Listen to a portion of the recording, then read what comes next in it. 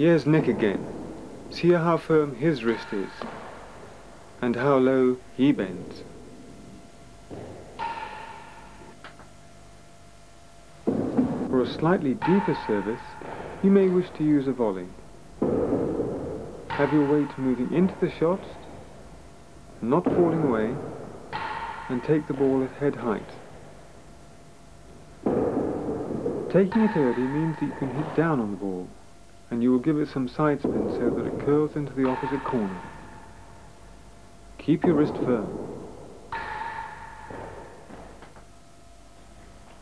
See how this volleyed return curves in flight. Rob Fay gives us a 5-second lesson and puts it into practice as befits a world champion.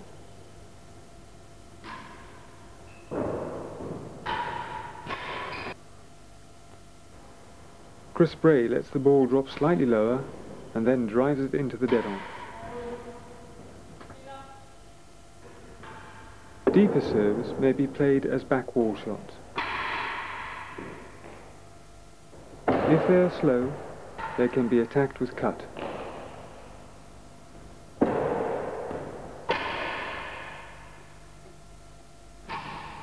Here's Lockie Ducar beating a short chase.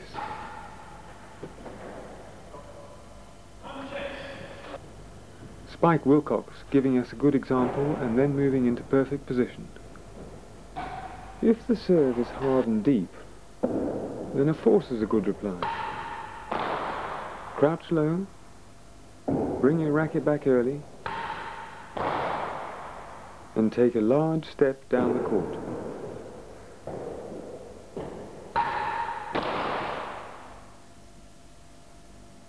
Finish on balance, and with your racket pointing towards your target.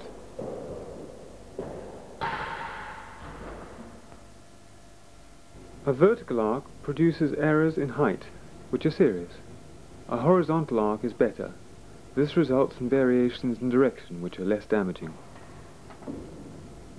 Jonathan Howe, one of the great forces of our time.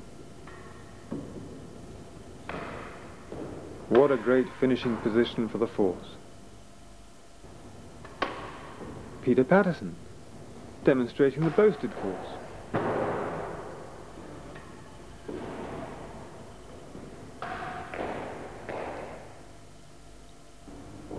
Into the dead-on off the main wall. Much more difficult for the server to defend.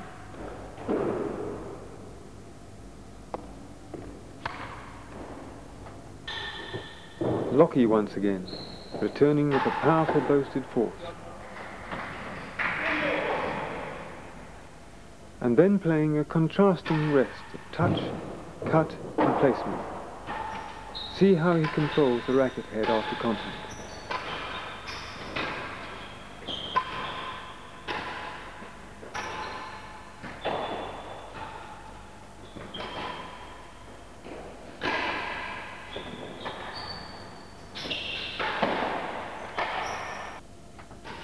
Mark Edel, finishing a rest with a successful boasted force.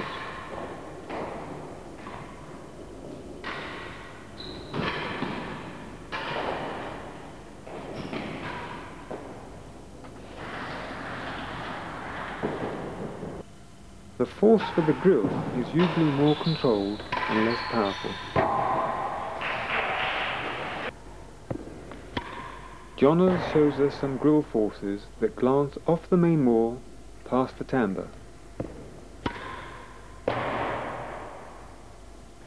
stroke and the result.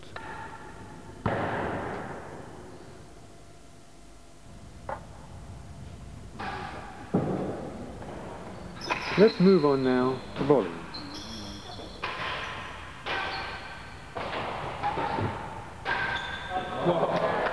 Here's Nick.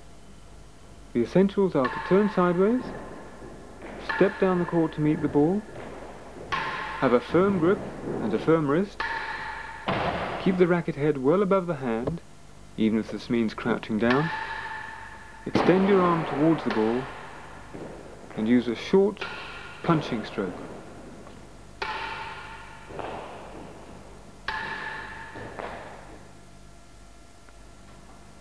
It's the same for the backhands.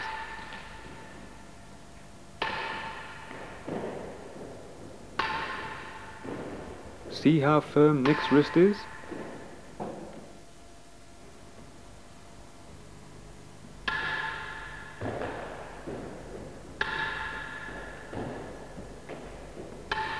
And how far forwards he reaches for the ball. Shots off the timbre are tricky because they require you to hit across the line of the ball.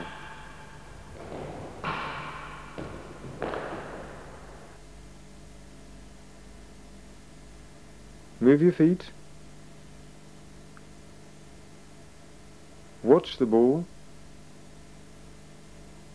Stay low. And keep your swing compact. Left-handers face a different set of problems from right-handers at tennis, especially at the hazard end. They don't have the usual range of shot that a right-hander has when returning serve, but they tend to be more powerful in the grill corner and when serving. Starting with the railroad service, the world's top 2 left-handers show how smooth and simple it can be. This is Sue Haswell. And here's the effect of her railroad. And this is Steve Vergona. He throws the ball a couple of feet above his head, steps down the court, and strikes the ball with an adapted lawn tennis slice action.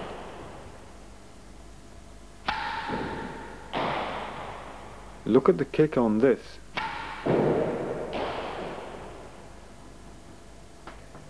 Steve's drag is played with minimal body movement. It's all touch.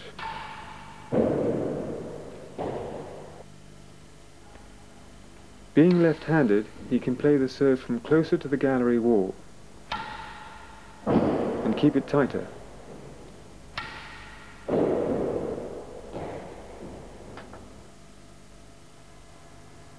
Left-handers return most serves on the backhand.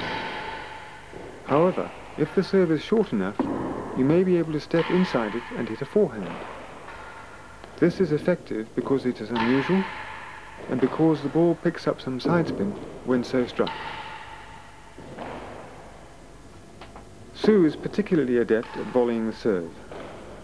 This is a cut volley, and here it is in match play.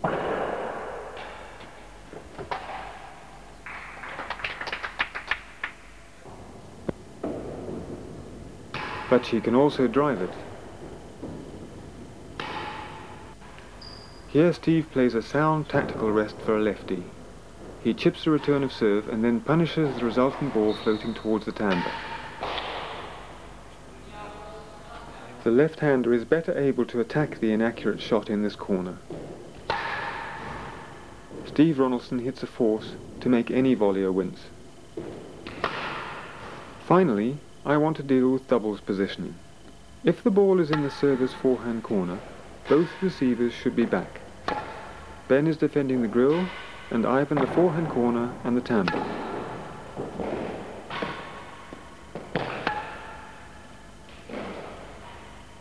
If the ball is in the server's backhand corner, then Ben should move forward to cover the timbre as well as the grill. If the ball strikes the main wall in front of him, he should duck for safety and leave it to Ivan.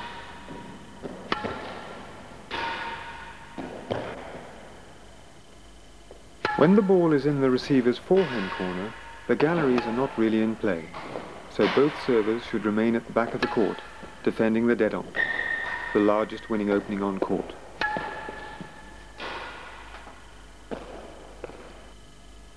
However, if the ball is in the grill corner, and if the server is a strong volleyer, it is sometimes worthwhile to defend the galleries, as Ben is doing. Ivan now has to take a more central position at the back.